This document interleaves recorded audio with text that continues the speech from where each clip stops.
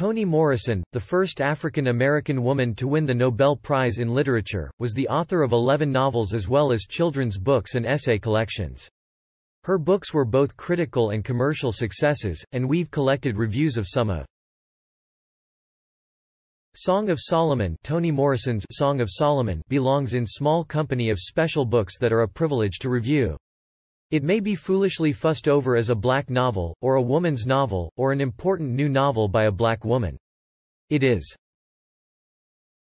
Tar Baby. What's so powerful, and subtle, about Ms. Morrison's presentation of the tension between blacks and whites is that she conveys it almost entirely through the suspicions and prejudices of her black characters, like any ambitious writer.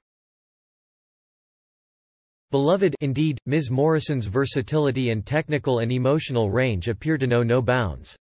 If there were any doubts about her stature as a preeminent American novelist, of her own or